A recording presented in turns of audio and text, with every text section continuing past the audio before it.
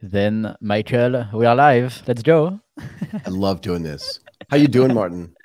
I am doing awesome. What about you, Michael? I don't think in this case I'm doing as well as you are. Just refresh my memory. Where are you now? Yeah, we are. I'm currently in France, in Epernay, in the capital of Champagne. I'm sorry, guys. I did not bring some champagne on the show because I thought of drinking alcohol would not be very appropriate. Oh my God, it's so but selfish. but we got tons of champagne here. That's awesome for Christmas time. Oh my God, broadcasting live from France and from from, Champagne. from Champagne, yeah, exactly. I love it. I love it. Martin, let's welcome our guest, Valentin Radu. Hopefully I pronounced your name right. The founder and CEO of OmniConvert to eCommerce UnderCover. Valentin, how are you doing? Michael, I'm great. I'm finishing the year properly, and I'm happy to be with you, Martin and Michael. Welcome, So I'm Valentin. jealous. Yeah, it's great to have you here. I'm jealous. I'm not normally jealous. I'm not a jealous person, but your tech guy, whoever he is, has built an incredible setup for you. Can you do that thing really quickly where you switch the camera to the other view? Yeah. See, that's what I love. Using the A10 Mini for what it was intended. That is so awesome. It's great to have you here. I love this actually. And Valentin, where are you based? I'm in Bucharest, Romania. I love this. So I am talking to people in Romania and in France, and I'm in Bangkok. This has got to be the most exotic podcast I've ever done. This is super cool, definitely. It's super cool. So Valentin, now that we know where you're from, why don't you give us a little bit more of your background? And then I want to talk a little bit about OmniConvert and more broadly, just like e-commerce in general. Of course. So I'm a former poor kid from Bucharest, Romania. I was being born in the communism. I've had this struggle to demonstrate to my father that I'm going to do the right thing in life. And I managed to build companies. I've started when I was back in my 20s. I was playing StarCraft all day long, and we had only dial-up connection. And eventually, that turned out to be one of the first internet service providers in Bucharest. Then sold that company, failed completely with the other one. I got to go back to my father, and he told me, I told you so, because he had this mentality from the communism era that you don't do entrepreneurship. I mean, it's bad, it's like you don't get in front of people because you're going to expose yourself. And his way to protect me was to simply not let me go out there. Anyways, the first company was an e-commerce company. We were selling online car insurance. We were comparing prices, and we showed the best prices on the insurance market. We got to grow that company. We grew it to 250,000 customers, made the exit from that, learned a lot about conversion rate optimization and all that things regarding to e-commerce growth, and built the last company, which is OmniConvert, with the purpose of helping other e-commerce entrepreneurs like I was not to struggle anymore with paying a lot of money to acquire customers that never come back, or to acquire traffic which is not converting. So in a nutshell, that's who am I. So this is a really interesting story, particularly for someone like I am that grew up in the United States, that grew up during the Cold War, to actually meet somebody who's, there's this idea that if you're living in a communist country, you're feeling oppressed. And your dad is basically telling you there is no oppression, there's planning, or it's safer. And that what you're doing is somehow bad.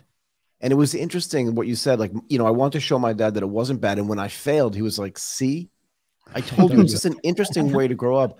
No, it's just interesting. And I'm not making a political commentary about it at all, because frankly, I don't care about that. I care more about the human side.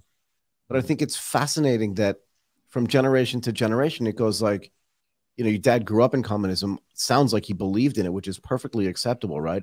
And you just said, I'm not doing that. I want to build stuff from scratch. But where did you get like the technical expertise? And I'm really curious why you essentially built an insurtech company. I do an entire podcast. I've done 150 episodes of a podcast about insurtech. I'm curious why you went into the insurance market. Like, what did you see? Was it just in Romania? Was it pan-European? I'm really curious. Yeah, so I had a former client, which he was passionate about insurance. And I told him, why don't you build them? Why don't you sell them online? And he said, well, I'm selling them. But it was a freaking web page with a car which was spinning in Flash, if you remember, Yeah, Adobe Macromedia Flash. And he had all these prices over there. And I've said, man, you're not going to sell anything with this website. And he couldn't afford to hire me because I had this small agency. And eventually we made a barter. And eventually I made a contract which was so solid that I became I've co-founded the company, actually. That's great. And the reason that I got over there is that I was playing with AdWords and I was looking at the bidding in the UK market, and the market was far ahead than it was here in Romania. There was no player in Romania, so we got online. We made a lot of crazy stuff, and we managed to penetrate the market quite rapidly. And did you say you exited that company? Like, who bought it? Did an insurance company buy it? Did another small brokerage buy it? What was the exit there?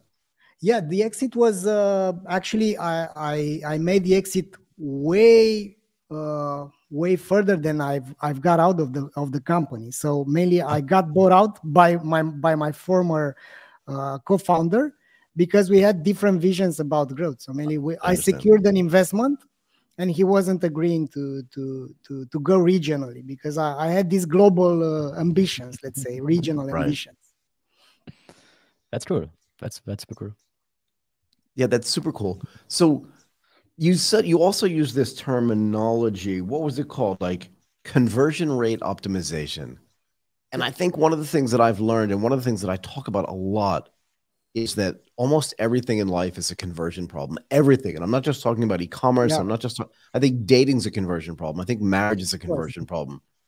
Marriage is more of a problem than a conversion problem, but it's still a conversion problem. But you understand what I mean? Like, what did it take for you to figure out this conversion, that conversion was key? And then how do you optimize it? And you can talk broadly about it, because I'm really curious. Yeah, I must tell you a story, Michael and Martin, please, for you who are listening. So I was 17 years old, and I've understood the principles of conversion rate optimization like this. I was really, really poor. So imagine that in high school, I couldn't afford to buy a pretzel. So I was really, really poor, and I was struggling. And I think the struggling, it's a blessing for the ones which are getting it, and that are really trying to get out of that situation. So I was dating a girl, and I couldn't afford to go to the seaside with her, but she said yes. And now the money was my last problem. So I got a temp job by selling cookbooks on the street. It was a famous chef here in Romania. He was selling cookbooks, and he had this direct selling approach. So I got into this thing.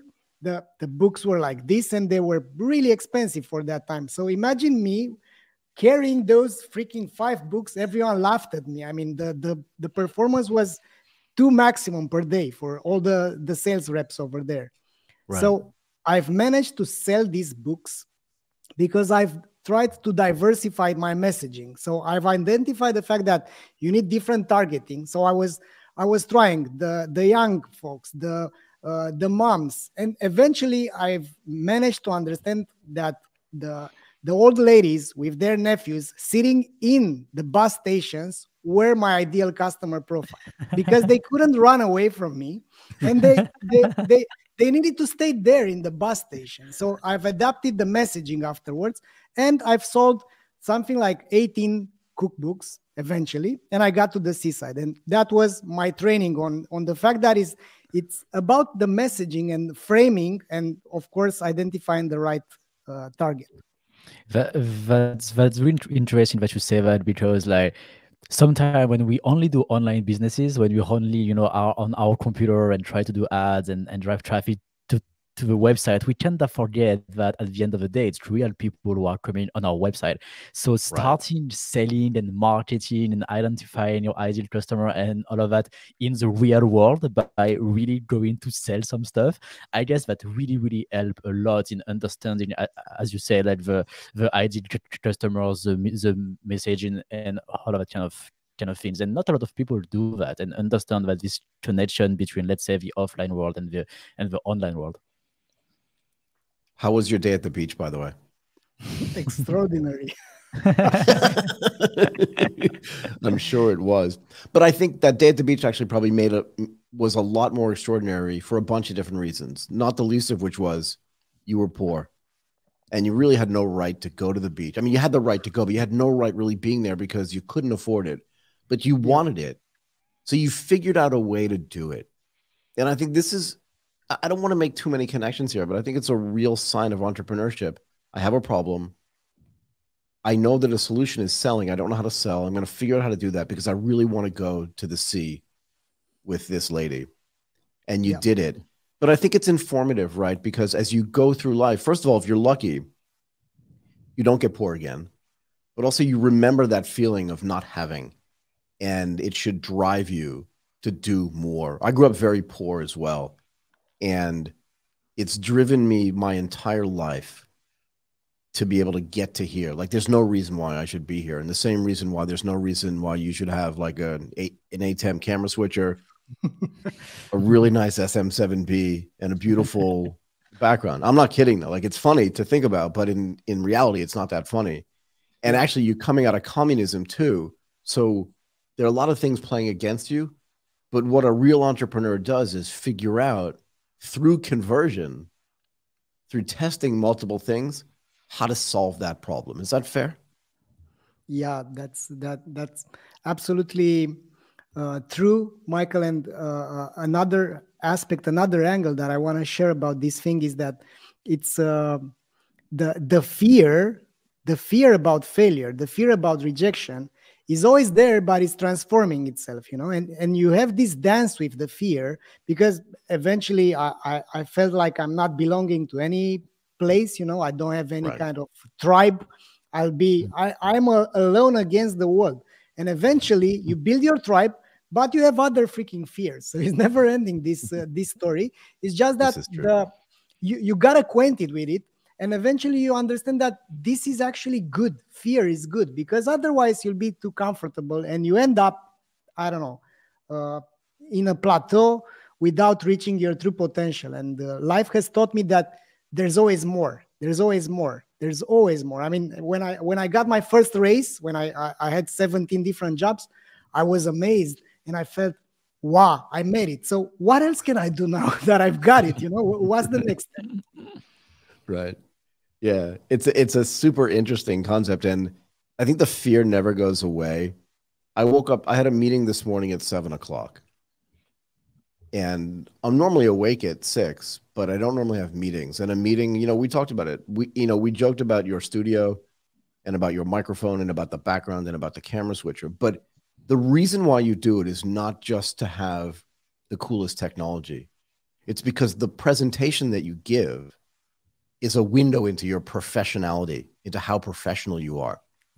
And being able to switch the camera is just a level above. And you can do that and people will think, this guy is serious about this thing. But I woke up this morning at 5 for the same reason.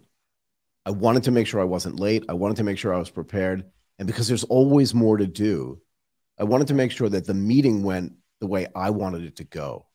And I know that I can control that, but it's all about preparation, right? And presentation. And you're right. That fear never goes away.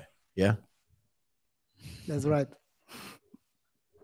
So you said something interesting as well earlier. You said, I learned all these things and I wanted to teach other people how to do it.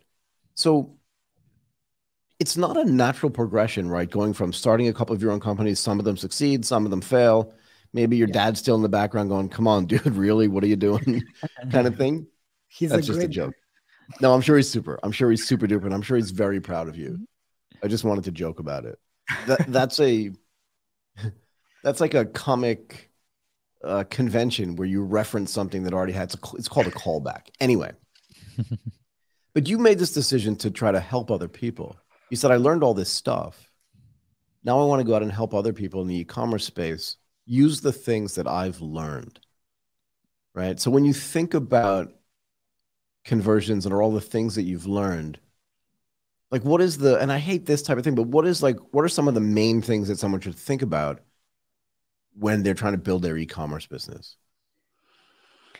Yeah, I think the most crucial thing, which is neglected by almost everyone, is to think that they already have product market fit, because they are product centric. So they start with the product and not with the struggles that the customers have. And eventually they ignore the fact that there are human beings which are having feelings, emotions, expectations, and struggles. And they need to solve these kind of struggles and desires. And I think if they don't get that from the very beginning, they end up throwing a lot of products, looking on the company journey rather than on the customer journey.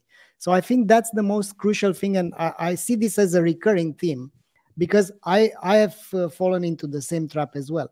So that's one thing. Another thing is the mathematical model of the business. We have this enthusiasm as entrepreneurs. We have the drive. Maybe we are good sales guys. We are converting people into employees, or traffic into conversions. But if we don't get the formula right, and the e-commerce growth formula, I think it's being let's say twisted by the media companies more towards acquisition rather than the whole customer lifetime value. And that's the mathematical model behind an e-commerce growth. And that's being ignored, because most of the professionals and the media is telling you, you need traffic, you need AOV, you need conversion rate, and that's it. But actually, it's how much you pay to acquire a customer and how much you get throughout the entire life of that customer. And I think this is being ignored. Customer lifetime value versus customer acquisition cost versus the volumes. That's the second thing. Yeah, so both of you had said something actually really interesting. Martin referenced it first. You followed up on this, and this idea that like there are real humans with real emotions and real desires and actually real struggles on the other side of whatever product you're trying to sell them or whatever service you're trying to give them. And yeah. I like to make offline equivalencies, and tell me where I'm wrong here. But if I go into even the best restaurant in the whole world, if the food is amazing, even if the price is expensive, if the service is just a little bit bad, I'm not going back. I'm just not going back, because I can get food almost as good with way better service. And I look at this, and I always talk to like a date or my wife or whatever it is when I'm there, and just say, they're not understanding, like that they're not trying to take my money once. Mm-hmm. That if they're just a little bit better at this, I'll come back all the time. Like there was a little Italian restaurant in my neighborhood in Tokyo. We used it as like a cafeteria. Yeah. Any night that we didn't want to cook at home, we just went there. The lifetime value was insane. Is that the same thing that you're talking about? Yeah, exactly. I mean, those kind of principles are being ignored. And I think this is since the beginning of trade itself, under promise and over deliver. This principle is being ignored.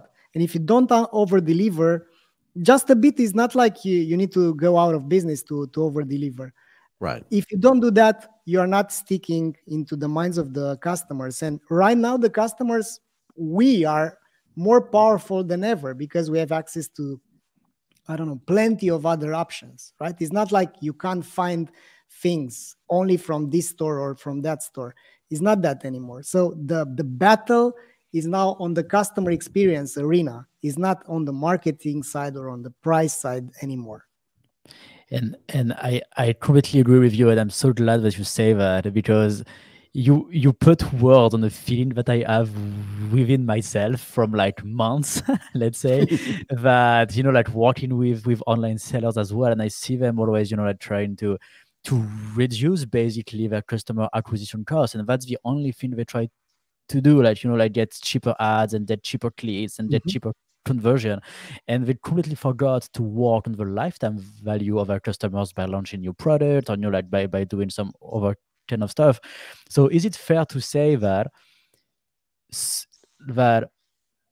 if you can focus on the lifetime value of the customer, then you can you can acquire a customer at a higher cost. And at the end of the day, it's a company that is going to be able to acquire the customer at a higher cost that might win because they can less pay a lot of ads and much more than everybody else. So is it fair to say that instead of trying to get the customer at the cheapest cost, we should try to be able to acquire them at the higher cost? I think it's right, but it's depending on the products that you're selling, because it depends on the industry and how crowded it is that industry, Martin. But for sure, if you are hypnotized about decreasing the customer acquisition cost, you will end up doing what I call black CRO, right? You do this kind of traps, this wheel of fortune, these things which are affecting your brand's value, and you end up focusing on orders, not on customers. So mainly you are not going to be customer-centric if all you are doing is to focus on decreasing the customer acquisition cost. Now, the paradox is that if you focus on increasing the customer lifetime value, you will learn more about your customers.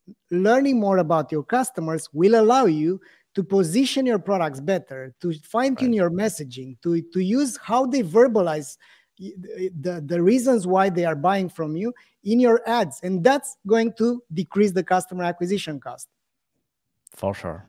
Yeah, that's a shift of mindset. Sorry, you two probably understand this, but I don't know what black CRO is. I really want to know.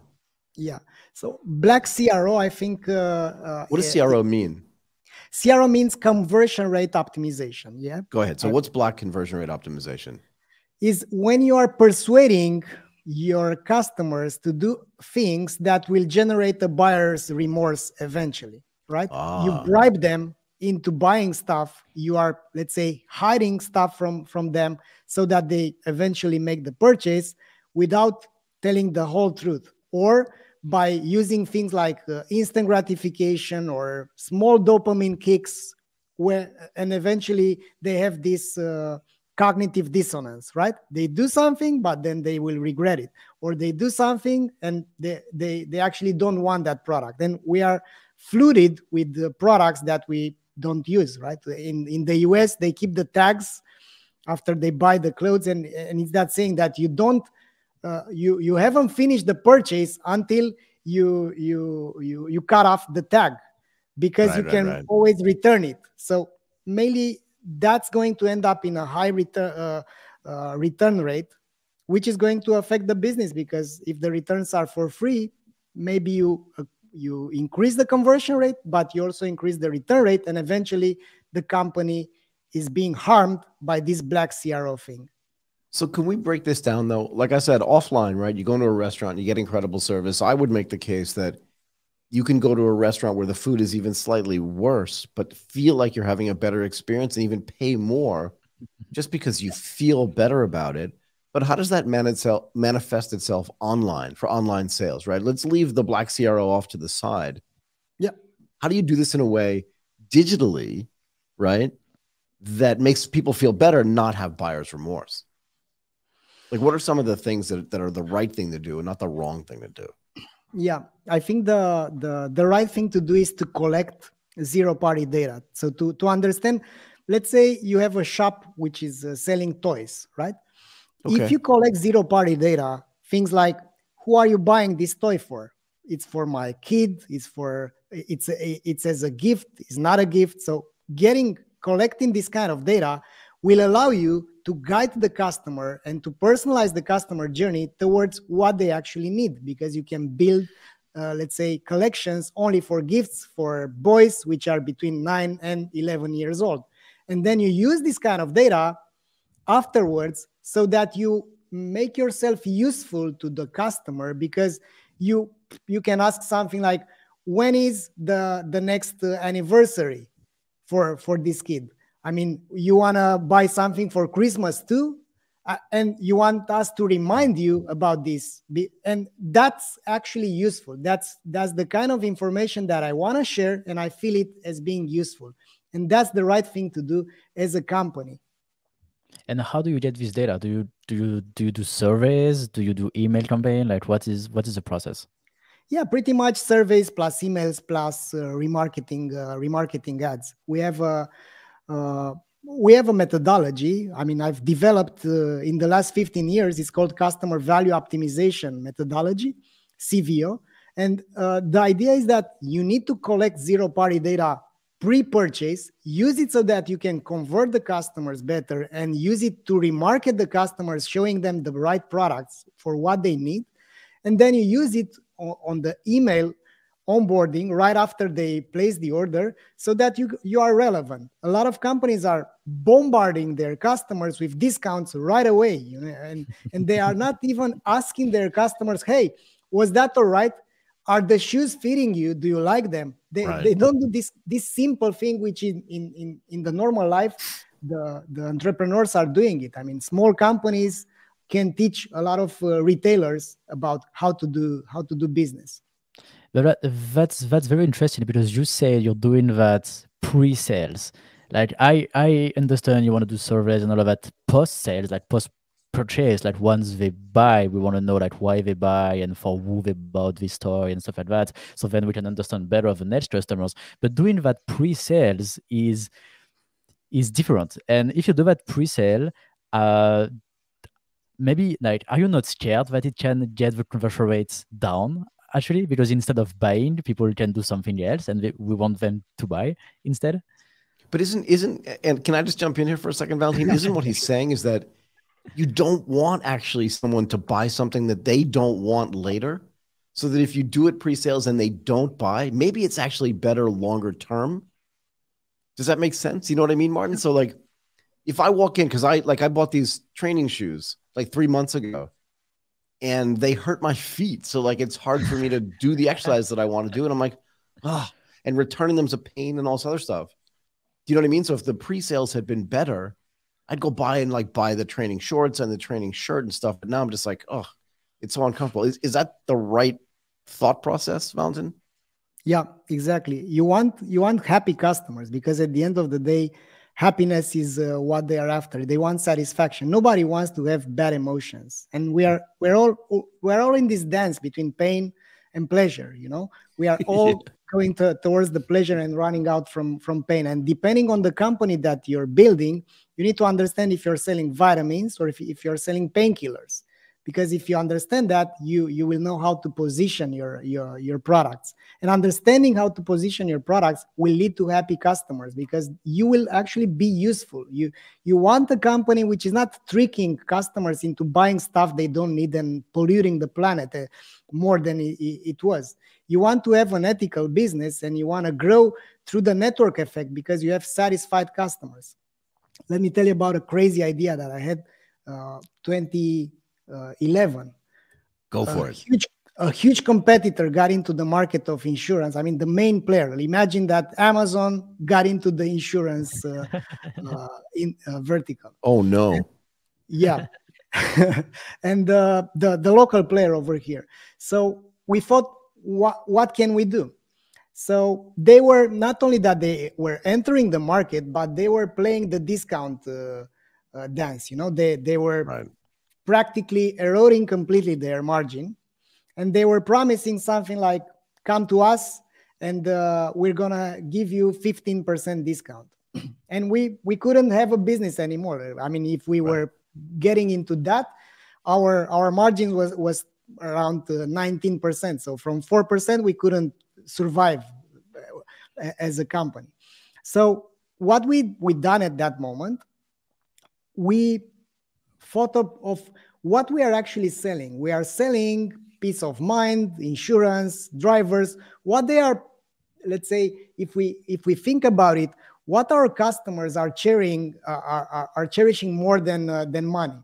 And we had a saying here in Romania, is money or life. You know, it's a saying here. What do you want? I mean, if someone is going to give you $1 million today, but you're not going to have a day to live tomorrow, you will be happy that you got $1 million, but you're going to be more happy if you're going to live another day. So eventually, life is more important than money. So we teamed up with the guy, which is an authority here, about defensive driving, you know, and we built a course, and we name it named it. I mean, we filmed it. We got there with the director. We made something like on a DVD, because at that moment the DVDs were actually a thing. And we built this course. Yeah, don't talk to Martin about DVDs. He has no idea. Anyway, go ahead, Valentin. Yeah, so we built a course and we named it the course which can save your life. And it was free for any order. And the idea is that we actually haven't lost any customer. And we got something like a 35% year-over-year growth when they launched it. And the price was way different, way better than ours. So eventually, those kind of things can improve the life of the customer. And it's about the job to be done. You know, what's the job to be done by your product? Why are the customers buying your products? And how can you help them make progress in their lives? Because if you help them make progress, then they will be yours. That is a very great example. I love this example from a previous company, that you are more expensive, but you're creating something new that you offer to your customer if they stay with you, and then you grew the business at the end of the day. And it's not that you lose business; it's that you grew your business and like pretty decently. And yeah, that's an awesome example. I love it. Do you think that, what's the right word, that like the mindset of people that are building e-commerce businesses has to veer away from all of the stuff that they're getting bombarded with by, you said, like by the media that are telling them to focus on whether it's cost of acquisition or any of these other things, right? And I love this idea. You use this term, which was really great. Is it the company journey or is it the customer journey? It almost sounds like it's the same thing, but they're really polar opposites at some level, right? But do you think there's a mindset change that needs to take place for the e-commerce entrepreneur to be able to like figure out what they're really supposed to do and not what everybody else is telling them to do? Yeah, for sure, man. I mean, I'm seeing all these, let's say, advices and tips, and e-commerce, it's a work in progress. It's not done. I mean, it's clear that in the next 10 years, this is going to be way more higher and impactful than it is right now. I mean, we're just starting off. At the beginning, we're just at the beginning of this. That's the word tagline of the show. E-commerce is not solved yet. Yeah, so that's the whole reason for the show. So I love it. Go ahead. We cannot agree more. Yeah. And I think we don't have the proper education. So we don't have the pillars of how to grow an e-commerce, how to build, how to establish an e-commerce, what's your purpose in the life of the customers. And most of the e-commerce experts and professionals are being hypnotized and are being drawn into the game, into the customer lifetime value optimization game of Facebook and of Google Analytics, of Google AdWords, which are, let's say, hypnotizing like that snake in Jungle Book. You know, they are hypnotizing everyone around tweaking CPCs, CTRs, making those type of things. But eventually what I think we are all disregarding as an industry is the ability to listen to your customers, to do customer research, to understand what you're selling. I think there are 70 years now since Peter Drucker said that most of the companies don't know why their customers are buying their products. And I think that's still the reality at this moment. But so this is really interesting. We talked about this, so I really want to dig deeper here. You can get feedback directly from these emoting humans in a face-to-face interaction. But in the digital world, how do you get that feedback? Right? Because every time I buy something, I don't want to fill out a survey. I hate these online polls. It drives me crazy. And it's just happening everywhere. But if I'm in a store or if I'm in a restaurant, I can literally have a conversation that sounds like it's authentic and organic, but it's really just the salesperson trying to get information about me from me. Like, hey, why are all the shirts you buy are black? Like, it's just kind of strange, right? And you're like, do you know what I mean? You're like, well, I just love Steve Jobs and everything he does, I have to do. And once they know that, you know what I mean, though, right? Like they can get stuff from people without asking explicitly. But how do you do that online? Yeah, I can tell you my whole methodology is going to be a bit technical, but it's crafted throughout the year. So Tell me a little bit.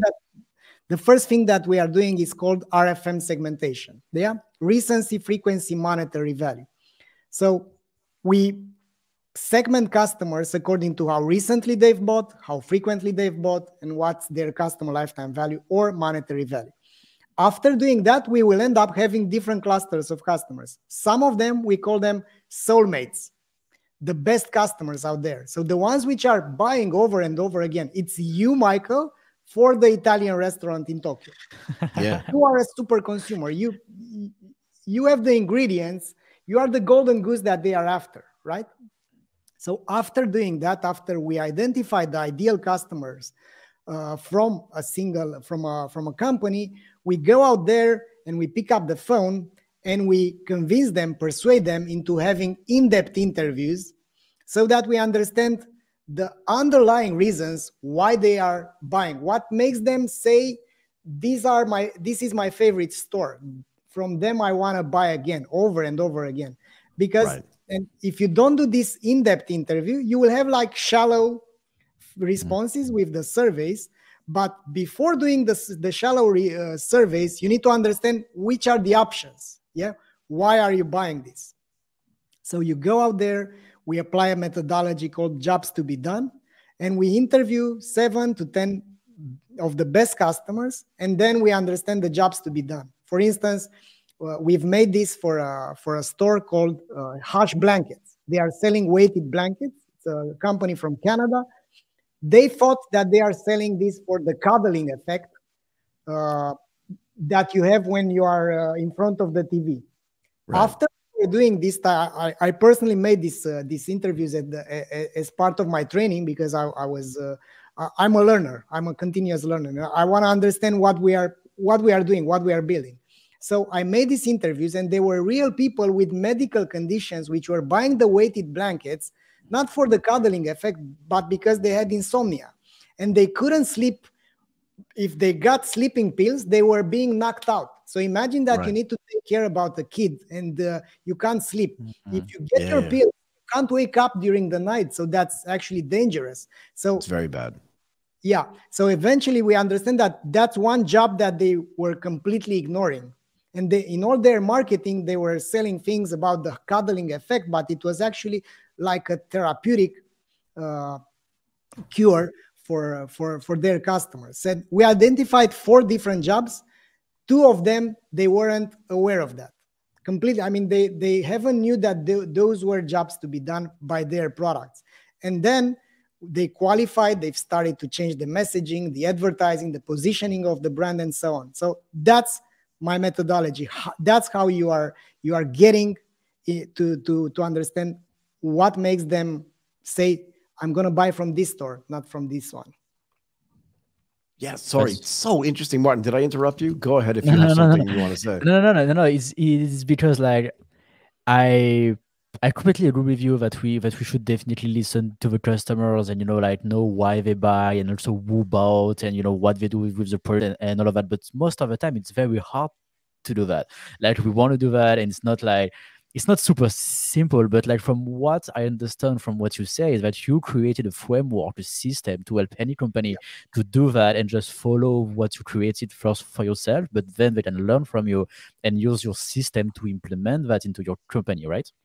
Exactly, yeah. We actually created this methodology, and also we are now educating other agencies. So mainly we as a company, we have three different business lines. We are producing software, we are serving the best customers, offering them services, professional services. We have a consulting arm of 25 people, which are actually doing the work, right? Working with real customers. And third, we are giving away education. So this year, we've launched our own CVO Academy, and we are training other agencies to offer this kind of services because we think that agencies are so narrow-minded, and all they do, some of them are only tweaking the bids, and then are sending the report to their customers, and pretty much that's it. And they need to be data-driven. They need to understand who's the customer of the e-commerce company that they are serving. Completely agree with you. Go What is this? ahead, Michael. Yeah, so I'm always curious about the sales reaction, right? In other words, you go to an e-commerce seller, they've been doing this for a few years in their own mind, right? They know their product, they know their business, they know their clients way better than you, right? So you rock up and you tell them, hey, I think we should change the way you think about not just the way you're acquiring clients, but the way you serve them. Do you know what I mean? And as soon as you start the conversation, they must just look at you and just be like, oh God, can you please be quiet? I've been doing this for years. You have no idea what you're talking about. But you know what I mean though, right? Because you've had that feeling. Yeah, of course. What's the like the epiphany or the realization that they get when you come back with this data and you say to them, the reason why people are actually buying this product is because it's therapeutic for them. Not only can they sleep better, but it makes them feel better and feel safer. And if you emphasize that, like that's the thing you want to give them. Do you know what I mean? Like, what is that sales cycle like where they finally realize that what you're saying is actually true? Yeah, it's a resistance. I mean, it's clear that because that means changing their behavior. And as you definitely know, we're all in the game of changing behaviors, ours and the people around us. That's what we need to do. And usually we are backing up with data. So mainly after doing this type of in-depth research, we can say with more than 99% statistical significance that 60% of your revenue throughout the entire life of your store has been generated by job number 2. And that's the data. You can look around. If you want to, let's say, have a debate about it, that's great. You'll have an opinion. But that's what data is telling us. And in order to convince them, it's pretty easy because they are struggling. A lot of e-commerce companies are struggling. I mean, a lot of e-commerce entrepreneurs are struggling. They are in the game of decreasing customer acquisition cost, acquiring more customers and decreasing their costs. And the ROAS has gone off the roof after the new cookie dance, because the internet giants are not interested to serve cookies anymore. And now their efficiency, their marketing spending efficiency is going down. So they need to find a solution. And one of the solutions is this one. Why don't we listen to our customers? Why don't we focus on the ideal customers? Why can't we stop acquiring bad customers? Because if you look with the RFN segmentation, for instance, 30% of the customers are toxic, right? You spend more to acquire them. If you look at the data, you spend $20 to acquire them, and your margin can be like $18 or $19. So that means you are losing money for every transaction. Yeah, and I have a question regarding that.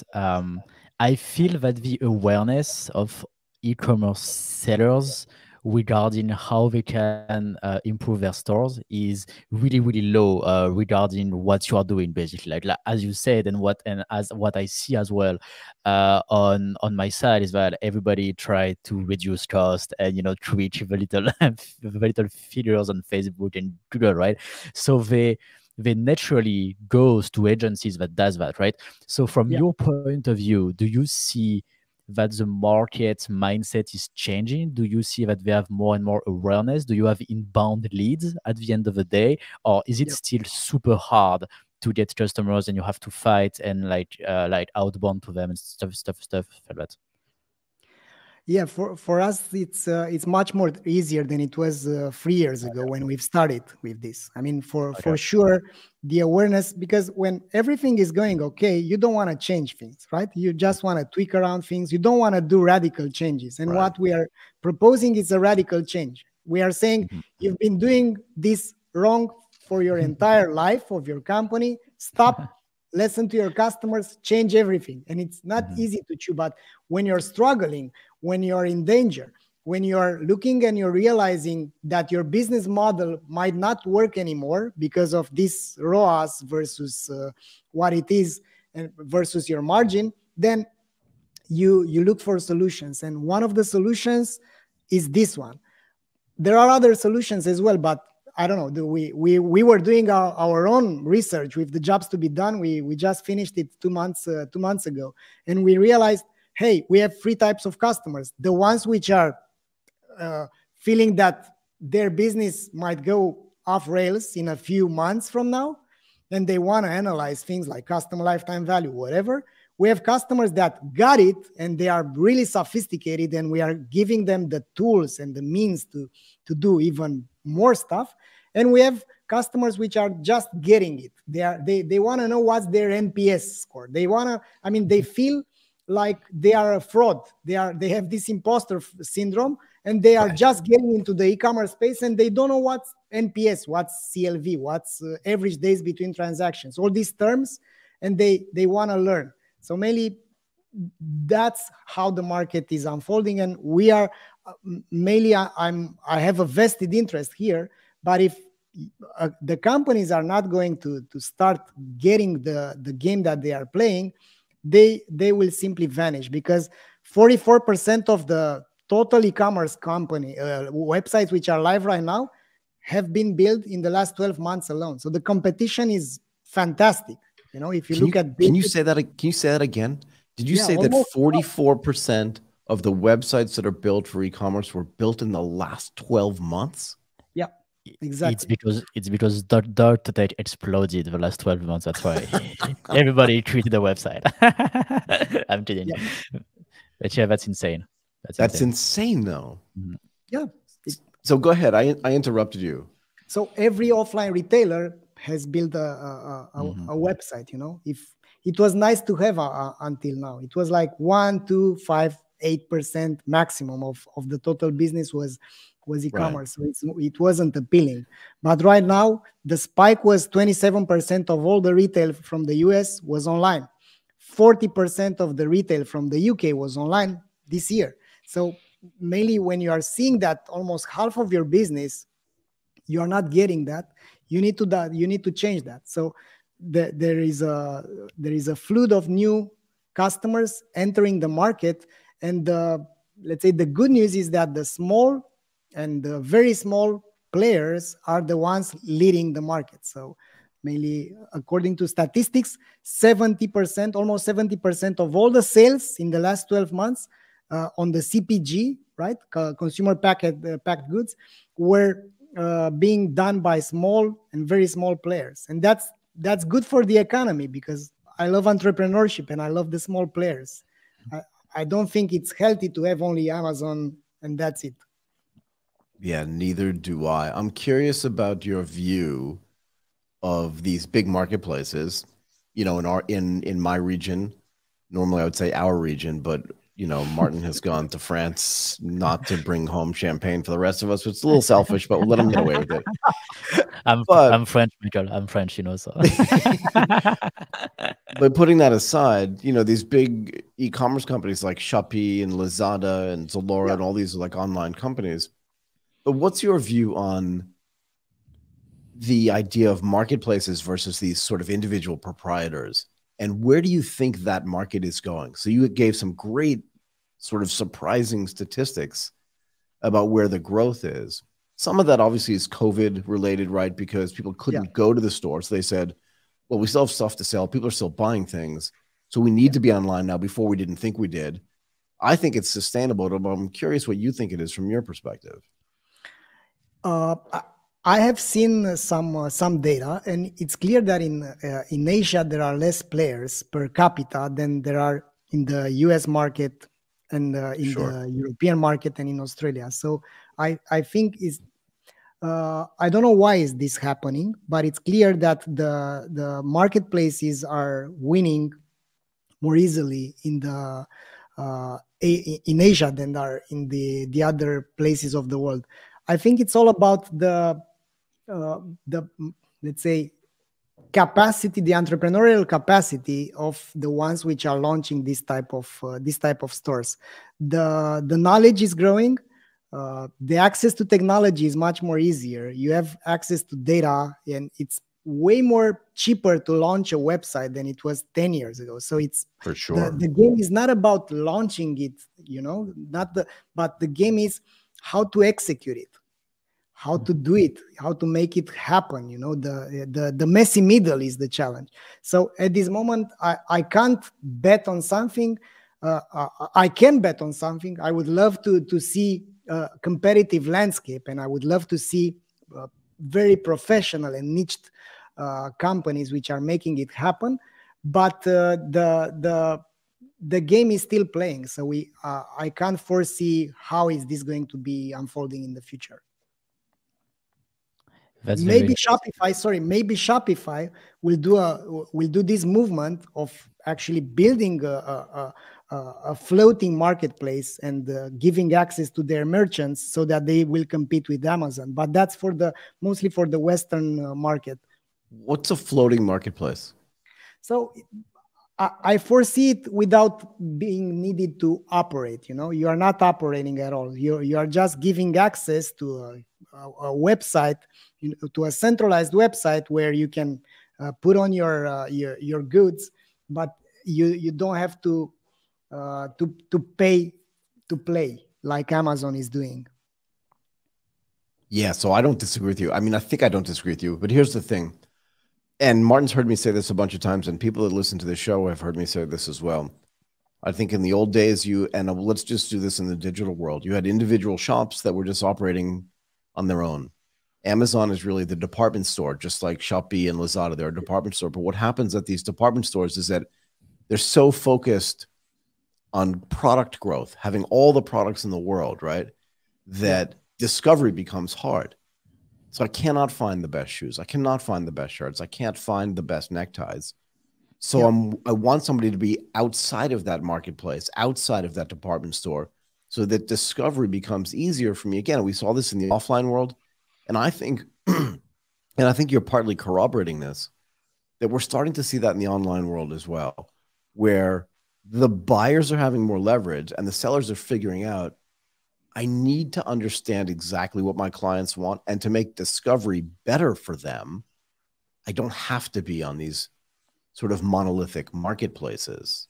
Does that all make sense?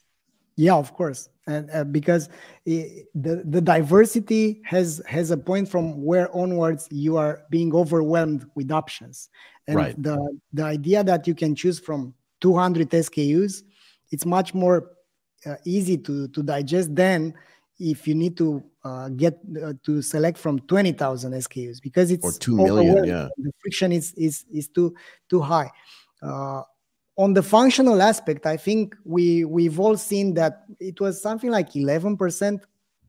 I don't know exactly, 11% from the goods sold by Amazon were private label, made by them. So maybe they are competing with their vendors, and eventually maybe the vendors, maybe the merchants will realize, hey, we are going to get out of business if we continue to be to play this game, because they are selling headphones, they are selling mattresses, they are selling a lot of stuff, But here's what I think is happening. And again, tell me where I'm wrong here. Let's say I'm a mattress seller or a headphone seller, just as you suggest, and I join Amazon's marketplace. They're getting all this data on the products that are selling because I've decided to sell them on their marketplace. And then they're disintermediating me by saying, I don't care. Yeah, I know that if I sell a mattress, and the mattress sellers that are on my marketplace don't sell sheets and towels and all these other things, but I can make a profit selling sheets and towels, so I can sell mattresses at a loss. And I know which ones are selling because that team over there has already told me what it is. So let's just get rid of them and underprice them, right? So it's almost like they're using their own sellers as a test bed for their white label products that are going to work. Is that happening? Yeah, of course it's happening, and there are merchants which are simply delisting themselves from Amazon, and we've been seeing that. Yeah, and Nike, by the way, he got out from Amazon, and they are playing this direct to consumer play. So brands are getting it, and I think another aspect which is crucially important is that if you don't own the relationship, then you're lost. I mean, eventually, if I'm just selling through Amazon, I can always get left behind by them, because they simply say they cut off from their environment. So you will be out of business. You will be getting some money, but eventually you don't have the connection between you and the consumers. And if you have that connection, and that's what I was saying about Shopify's movement towards a marketplace, if you let the merchants own the relationship, then you will actually be in a much more better position, and you will be more appealing as an option for the merchants. Right. For sure, I think that's a huge disadvantage when you sell on marketplaces like Amazon, is that you don't own the customer at all. You cannot talk to them, you cannot email them, you cannot put a gift card into the bot, like you cannot do anything, right? So do you have customers who are selling on Amazon yourself? I guess no. I guess you are only doing DTC, right? Yeah, we are doing D2C, but also there are brands which are also selling on Amazon. We have brands which have made this experiment and then they've delisted their products. So I've been seeing a lot of stories, but I'm at this moment, the trend is to own your own channel, because it's like having your own radio station. You don't have to pay for advertising. I agree. So the last thing I want to ask you, and it's crescendoed perfectly, this whole conversation, into one of the things that both fascinates me and befuddles me at the same time. What's your view on companies like Thrasio and these other Amazon consolidators? Do they really know more than like the rest of us about how to scale these businesses? Or is this just like a scheme to raise a ton of money and then sell to others? Do you know what I mean? Like, what's your view on this? I think they are already threatened. I mean, I've been reading a few articles about them. What I do know for a fact, because one of our merchants has been into a conversation to get acquired by them, is that they are launching a lot of stuff. So maybe they are doing spray and pray. This type of consolidation that they are trying to do is not working because the synergies are not always there. Yeah. And eventually, you have a lot of money to experiment. You can be data driven or not, and it's a difference between being data driven and data informed. And another thing is that you can be lied by the data, right? It's also, we have our minds with our emotional filters, and eventually it's how we interpret the data. But at this moment, I don't think that this type of business model is going to thrive if they are not going to find real synergies between the merchants, because at the end of the day, that's their secret sauce that they are claiming they have. Yeah. That's interesting, because we just released an episode with TJ Highland from Elevate Brands, which is like one of the biggest aggregators, and they were saying exactly that they did not look for synergies between brands, because it was way too hard to do at this point. Like they were not looking to do that, and also because they don't own the customers, like they don't have access, so they cannot resell. You know, for example, if you sell mattress, they cannot sell blankets because they just don't have the customers, right? So it completely makes sense with what you say, is that this kind of stuff we cannot do it at this point because that just does not work for now. Yeah, their bet is, let's acquire some sellers on Amazon which are doing great. Let's help them build their direct to consumer. Let's use the joint audiences so that we can grow all of them, and let's forget about Amazon in, I don't know, 5 years from now. That I guess that's their game. The trap is that maybe there are products which can be sold only through Amazon because they have this kind of synergies. You know, they know that this type of product can be associated with other products into the same basket. Interesting. Very interesting. Interesting. Okay, awesome. I think it's almost time to let you go. Valentin Radu, the founder and CEO of OmniConvert, the guy with the best like camera, microphone, laptop, desk, shelf setup I've ever seen in any of the videos I've ever done. Thank you so much for doing this today. I really appreciate it. Thank you as well, Michael, and thanks, Martin, and thanks everyone for listening to us today. Thank you, Valentin. Bye-bye.